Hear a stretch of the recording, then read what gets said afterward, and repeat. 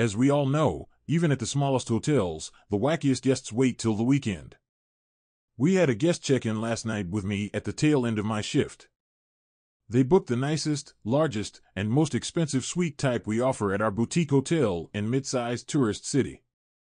There are very few who complain about the suite type just based on what it offers. It's a hell of a nice room. This lady has some Karen energy checking in, but hey, what problem could she have with the room, I figure. This lady comes down not 10 minutes later, while I'm switching with NA, screaming about a strange and dangerous man wandering the halls of that floor. NA and I immediately look at the cameras and get ready to call security. But then we see who it is. Security himself.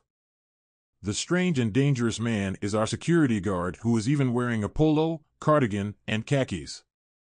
He's a big dude, yes, but obviously a professional, and obviously not just some random dude, given the walkie he has as well. Ex-Marine, walks with a precise military walk, all of it. She's demanding a full refund, claiming she doesn't feel safe, because security is patrolling the floors. But she booked through an OTA, so she's not getting that refund over this, that's for sure.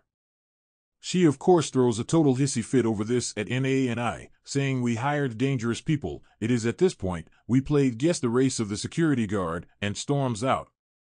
NA says she didn't return at all last night. She's not getting a refund either, obviously. People are wild.